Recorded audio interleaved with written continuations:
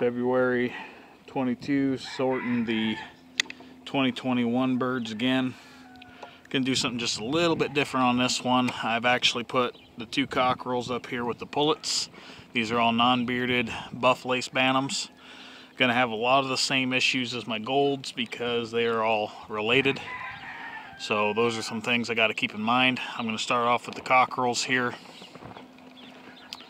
This one is much larger, but this one I do not like his comb, his crest at all. So he's out. Plus, I'm pretty sure he's probably single copy dominant white, as dark as he is. Not saying this one isn't, but by comparison he has a much better head. So he's staying in, the other one's out. This one does have a missing toenail. That is a trait that I'm going to have to work on breeding out of this line. All traces back to one bird. So just remember, one bird can make or break a line. And if you're breeding a bird that has defects, you got to know that you're going to have to pick real hard to get rid of those defects. So this guy's out. So now we'll take a look at the pullets. Now ideally, you want your bantams to be built just like your large fowl. And I would say that this little pullet here looks pretty close to what my large fowl currently look like. Not saying either one are perfect, but I'd say she is in line with them.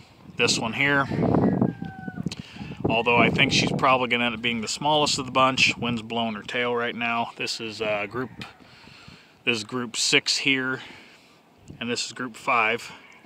So she's probably the smallest one up here, but she's narrow in the body, pinched tail, not a very good crest, so she's probably going to go.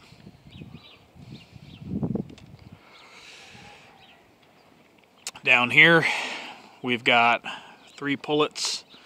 These 2 are from set 4.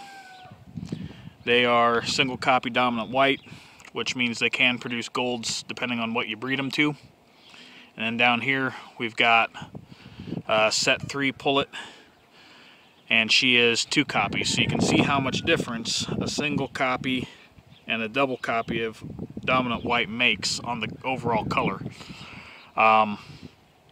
This pullet here, she's got all her toes. Her crest might be smaller than the other 2, but I feel like she fans her tail out better when she's standing proper. And overall, I like her earlobes and her, there you go, stand up.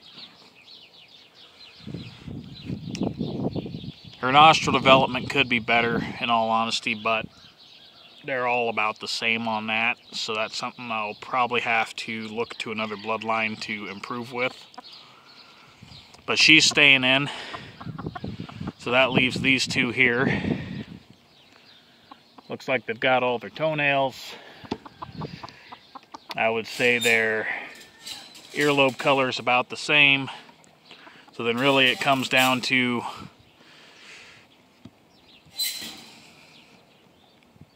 which one I think is going to be the better fit.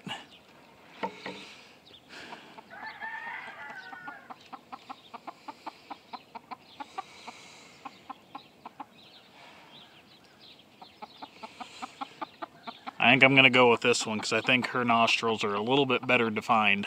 So this pullet from pen 4 will be available.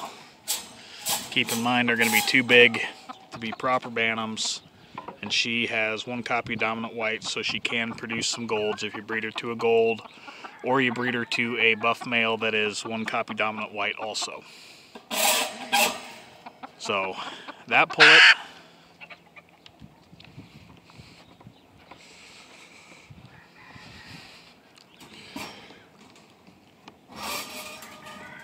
this pullet here from pen 5 are both available.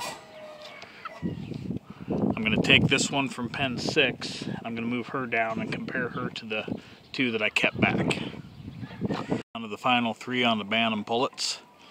So I've got set 3 on the right, set 6 in the middle, and set 4 on the left. Honestly, I think the crest is better on number 6 than it is on number 3.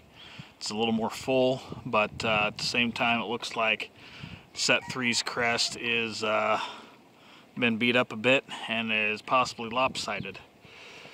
The crest on set 4 here is kind of low, down on the face, it's low on the head. Her shafting is lighter than the rest of her color. I'm not terribly worried about that due to her being a single copy dominant white. She's got good leg color. Number 6 here is missing a toenail, so that's something we gotta consider.